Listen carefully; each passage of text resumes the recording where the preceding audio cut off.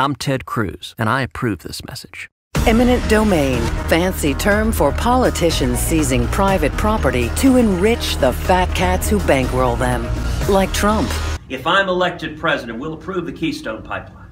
Oh, Canada! Keystone pipeline, you're not going to build it unless you use eminent domain. We will approve pipelines across the country. We will approve new... The Constitution also provides that property can be taken with due process of law and just compensation. It's not like the Canadians are just going to say, okay, we'll leave the tar sands where they are. Politicians seizing private property to enrich the fat cats who bankroll them. To enrich the fat cats who bankroll them. To enrich the fat cats who bankroll them. The Constitution also provides that property can be taken with due process of law and just compensation. Approving Keystone literally with a stroke of a pen. To enrich the fat cats who bankroll them. Property can be taken with due process of law and just compensation, and with respect to...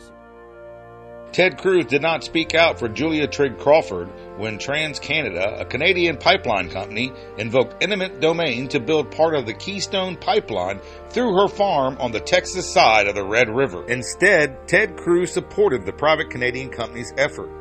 Ted Cruz is allowing a foreign corporation for-profit pipeline to take land from American citizens against their will.